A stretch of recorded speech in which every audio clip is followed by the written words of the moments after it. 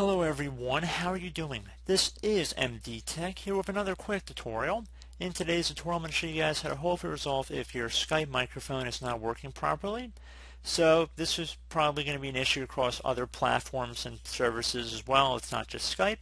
So in this tutorial I'm going to hopefully be able to walk you guys through how to resolve it. So we're going to start by opening up the start menu. Just left click on the start button one time. Type in microphone. Open up the start menu. Type in privacy. Best match should say privacy settings. You want to left click on that one time. So now underneath privacy settings you want to go and left click on microphone. So go on the left side underneath app permissions and then left click on microphone.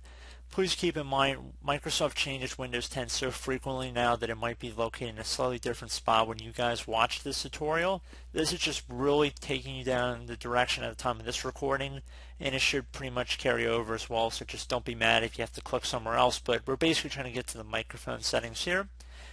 And now that we are on this side here, you want to go and make sure where it says allow apps to access your microphone, you want to make sure this is turned in the on position.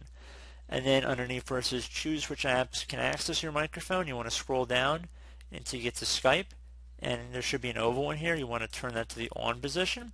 So that should allow the Skype to actually turn on your microphone or gain access to your microphone settings.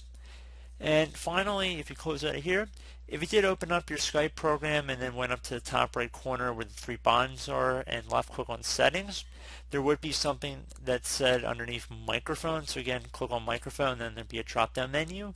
You could select your correct microphone input device from there, and that should hopefully resolve it as well. Additionally, you can go through the add or remove program functionality in Windows and actually remove Skype and then go ahead and reinstall it. So just trying to give you guys a few different options here. So I do hope one of these methods was able to help resolve your issue. And as always, thank you for watching, and I do look forward to catching you all in the next tutorial. Goodbye.